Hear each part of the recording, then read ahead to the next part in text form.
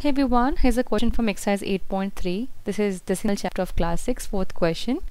Nasreen bought 3 meter 20 centimeter cloth for her shirt and 2 meter 5 centimeter cloth for her trouser. Find the total length of cloth bought by her.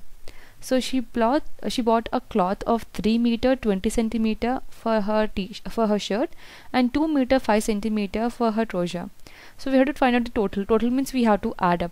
So we're going to just write up what we know from the question. So cloth of shirt is 3 meter 20 centimeter, right?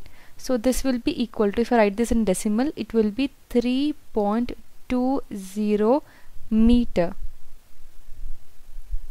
Okay, I have converted this, so it will be 3.20 meter. Similarly, cloth of trouser will be 2 meter 5 centimeter. So this is equal to 2.05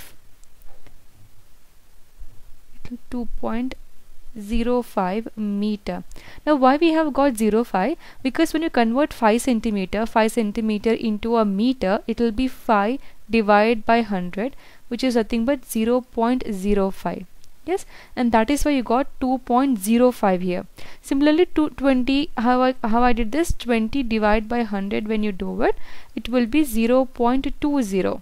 Yes, so I have done directly here.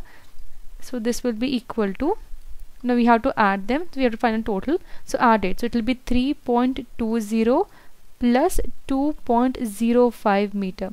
So when you add it, we're going to use a lining up method where we have to line up the decimal one below the other.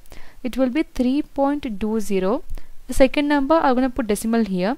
On the right side I have a 0.5. On the left side I have a 2. That's it. So once you have placed it, just add it. So 0 plus 5 is 5, 0 plus 2 is 2, put decimal, 3 plus 2 is 5. So 5.25.